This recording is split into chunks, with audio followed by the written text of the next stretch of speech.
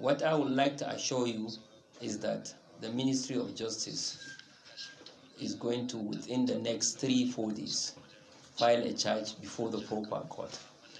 We intend to pursue this case vigorously, and within the next month or two, by the grace of God, we are going to finish with the prosecution of this case. I call on all people of Kano State to please stay calm. Let the law take its course.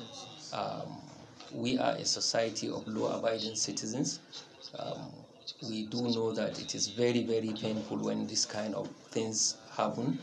We tend to ask ourselves what is happening with our society, but you should all understand that we are living peacefully because of the rules and regulations we have, because of the laws governing us.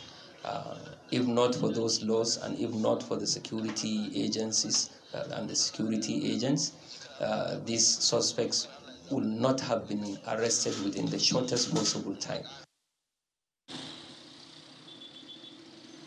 Meanwhile, anger continues to trail the abduction and killing of Hanifat Abubakar.